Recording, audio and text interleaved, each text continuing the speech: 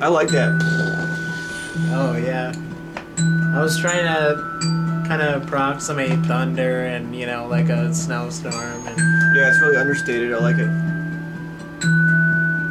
I don't know if I'm gonna keep those kind of weird backwards like. I like those too, man. It's cool. I just. Nothing out of them. I tried to time them when the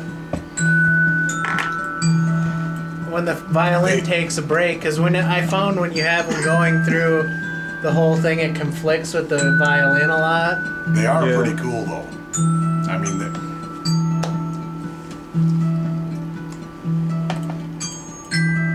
Hit the unmutes on there too.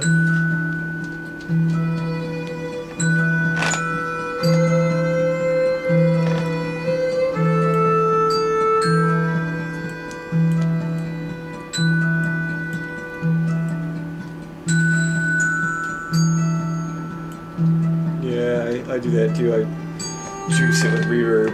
I don't know why. It's just kind of.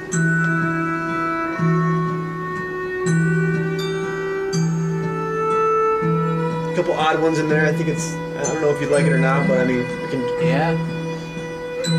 It wouldn't be me if I didn't put a couple odd ones in.